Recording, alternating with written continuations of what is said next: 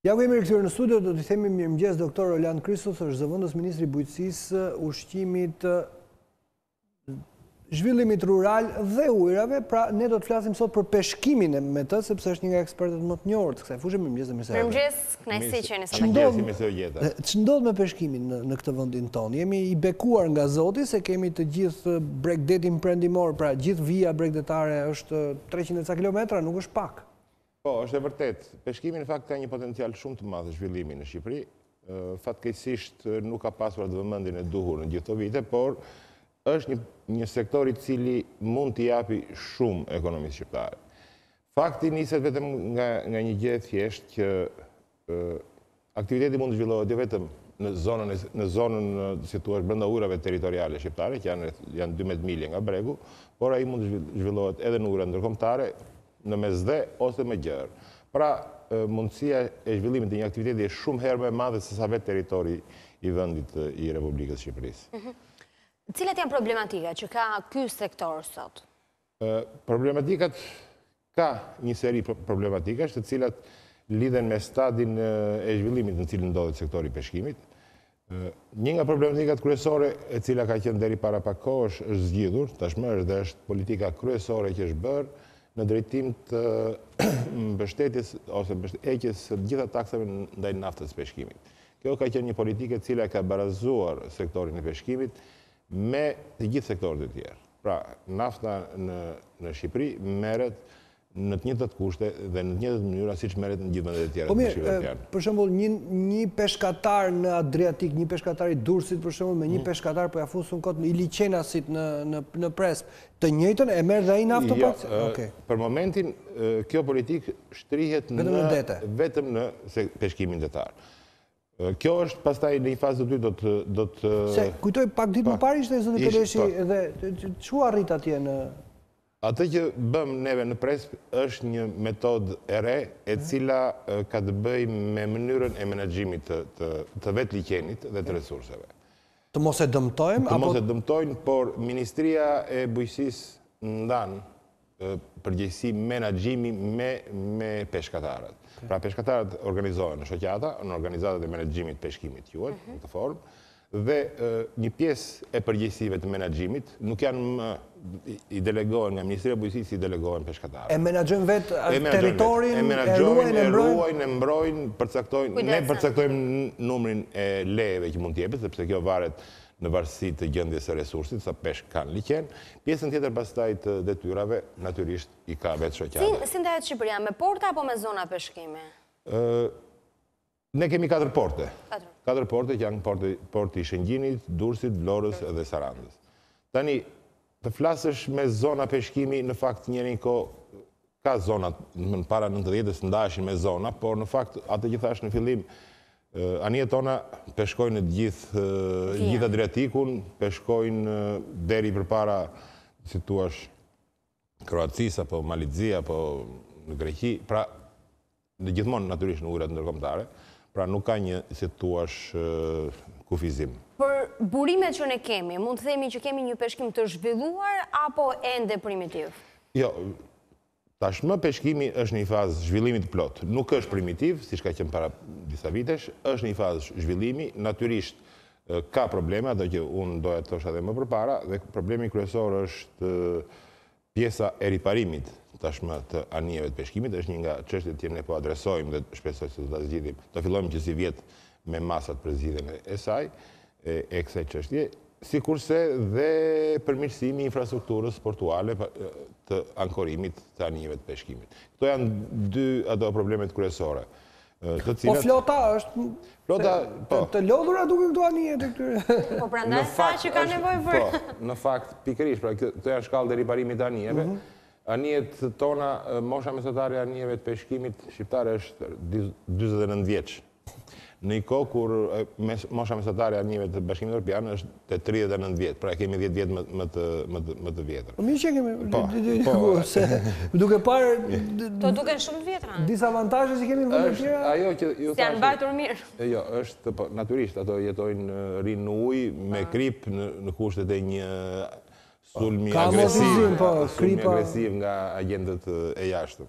Tani, kemi një lloj të njëjtin sukses si në det, ashtu edhe në liqene, se ne kemi edhe resurse të mëdha, për shembull në liqenin e Ohrit, Korani, apo gjuetja paligjshme e dëmton më shumë këtë të liqenit se sa peshkun e detit. Atë që unë ju thash, për shembull, ishte fakti që ne kemi ndryshuar qasje me peshkimin në liqenet. Në të tre liqenet kryesor, në Shkodër, në Presp dhe në Ohër, ne kemi kaluar në formën e bashkëmenaxhimit dhe në të cilën u kemi dhënë kompetenca. Po, këtu ka dhe i problem që janë dhe zonat mbrojtura, se shkon kjo? Natyrisht, peshkimi është gjithmonë, pavarësisht se çfarë mund të thuhet, gjithmonë është, domethënë, është një peshkim i përgjegjshëm dhe peshkim i cili respekton kushtet mjedisore, standardet e kushtet mjedisore. Domethënë, aktiviteti do zhvillohet në formë të tillë që të mendohet jo vetëm për brezat e sotëm, por edhe për brezat e ardhshëm. I kemi kaluar ato shpërthimet apo goditet me elektricitet? Në Shkodër për shembull është dukur. Që ka qenë një nga problematikat më të mëdha, vetëm si rezultat i këtij partneriteti që ka midis ministrisë edhe shoqatës peshkatarëve, sot këto fenomene janë zhdukur. Peshkim paligjshëm natyrisht ka akoma, por ky është një proces i cili. Ku konsistojnë ndihmat që jep shteti në këtë sektor? Tani, për këtë vit, ne kemi filluar një program shumë ambicioz, i cili do të synoj në drejtim të rritjes së punësimit e para, në drejtim të shfrytëzimit të disa resurseve të cilat Shqipëria ka pasur tradit, i ka pas shfrytëzuar përpara dhe tashmë gradualisht për mënyrën se si është zhvilluar peshkimi kanë ngelur mbrapa dhe natyrisht përbën dhe një potencial shumë të mirë për eksportin. Është një sektor që mund të punësoj shumë, por që aktualisht nuk është se është në nivelet të dukura, ndaj ka nevojë për ndihmë? Jo, atë që ne po bëjmë është që të rrisim vlerën e gjithë zinxhirit të sektorit. Marrim rastin e sardeles dhe axhugës. Shqipëria ka sot disa stabilimente të cilat eksportojnë me sukses në vendet e Bashkimit Evropian. Kapacitetet janë më të mëdha se sa natyrisht se sa ato përdoren. Ne po japim mbështetje në drejtim të peshkimit për sardelen dhe axhugën, me qëllim që ky prodhim natyrisht vetëm i shitur tek stabilimentet e përpunimit të peshkut do të sjelli për atë sasi që ne mendojmë rreth 2000 ton mbështetje, do të sjelli 200-250 të punësuar më shumë vetëm në industrinë e përpunimit. Pa llogaritur këtu pjesën e shtimit të personelit tek peshkatarët. Vetëm në pjesën e përpunimit të këtij prodhimi do të sjellë një rritje të punësimit. Kjo është një... Kjo sasi peshku që gjuhet, shkon e gjitha për tregun vendas, për përpunim, apo eksportohet edhe gjallë, apo siç kapet jashtë? Tani, peshkimi është një treg i hapur. Që në vitin 2004, kur Shqipëria u antarësua në OBT, u hoqën taksa doganore dhe natyrisht çmimet shkojnë, domethënë, në Shqipëri dhe në vendet e tjera rreth e qarkut, po shkojnë sipas tregut. Tregtarët shqiptar shesin dhe blejnë atje natyrisht ku bëjnë atë, ku kanë ata leverdime të mëdha. Unë do të jap një shembull, për shembull, ne kemi sot një zhvillim relativisht të mirë të industrisë të akvakulturës, ku kemi rreth 3000 ton prodhim të kocës dhe levrekut për akvakulturën, dhe Shqipëria është një nga importuesit e kocës, nga Turqia, nga Greqia, natyrisht është dhe një nga eksportuesit e kocës drejt Italisë. Pra, kjo varet nga çmimi, varet nga lloji, standardi, nga cilësia. Ne marrim të kultivuar si funksionon. Ne blejmë kocë dhe levrek nga Greqia. Ne ham të turkut dhe të grekut. Jo vetëm të turkut dhe grekut. Por e marrim një sasi marrim, natyrisht dhe një sasi një sasi eksportuar. Janë komunikueshme. Pikërisht. Pra nuk mund të thuhet një politik. Që gjithë që kapet përdoret për nevojat e brendshme apo kemi ne në peshkim një armë të fuqishme, për shembull, një peshk që e kemi ne dhe apo si e kapim ne apo sasia që kapim ne është jemi të konkurrueshëm, domethënë me të. Konkurrojmë me diçka në këtë fushë. Shiko, pjesa që ne kemi pjesën më të si thua mund të themi që Adriatiku dhe në pjesën tonë është karkareci thellësisë.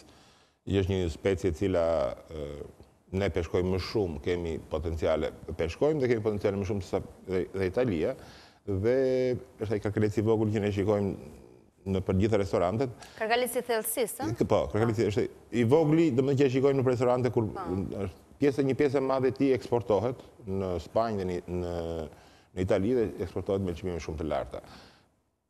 Pra jemi në këtu është tani ky lloj aktiviteti për bërë gati rreth 40%, kjo lloj specie për bërë gati rreth 40% gjithë peshkimit fundor dhe ka zëvendësuar gradualisht edhe speciet tjera tradicionale siç ka qenë meluci dhe barbuni, pra po i zë vendin. Po me kuotat si jemi? Kuotat e eksportit. Po.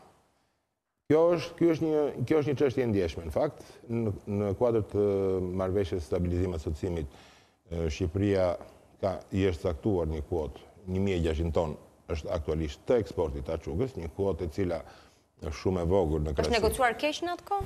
Jo, nuk është se është negociuar keq, por kaq ishte koncesioni që bëri Bashkimi Evropian.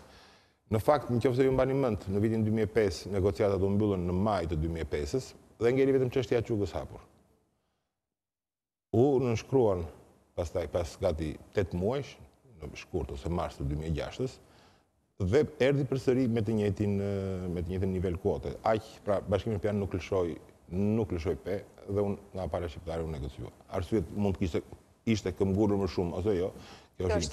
Kemi diçka në dorë për t'i ndihmuar më shumë peshkatarët këtë vit? Do presim nga qeveria? Do të presin ata nga qeveria? Po, patjetër. Unë këtë e para njërë për kuotën është ere parë të paktën, sepse në gjithë këto vite është folur shpesh çështja e kuotave, por nuk ka qenë një, si thuash, një tentativë serioze për të negociuar me Bashkimin Evropian për rinegocim. Rinegocim, patjetër, sepse kjo është pjesë e një marrëveshje tregtare.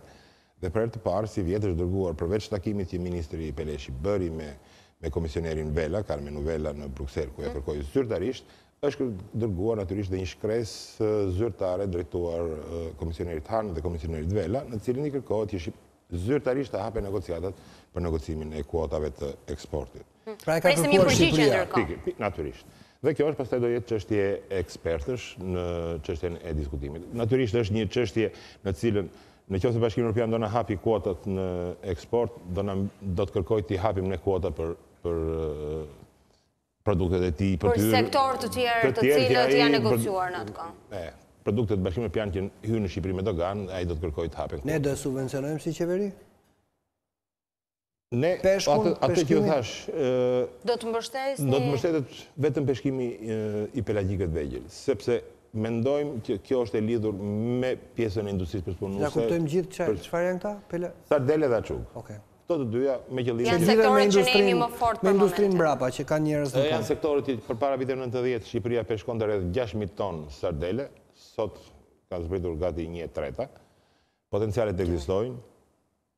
Të gjitha mundësit, plus pastaj që kësaj të shtohet vlera nëpërmjet industrisë përpunuese, pra është një sektor i cili do të sjellë më shumë të ardhur. Unë ju them vetëm këtë që në vitin 2017 eksportet shqiptare janë diku te 83 milionë euro të produkteve të peshkimit, të përpunuara ose të freskët, kundrejt 60 që kanë qenë në vitin 2016. Pra është një sektor i cili ka një rritje të shpejtë.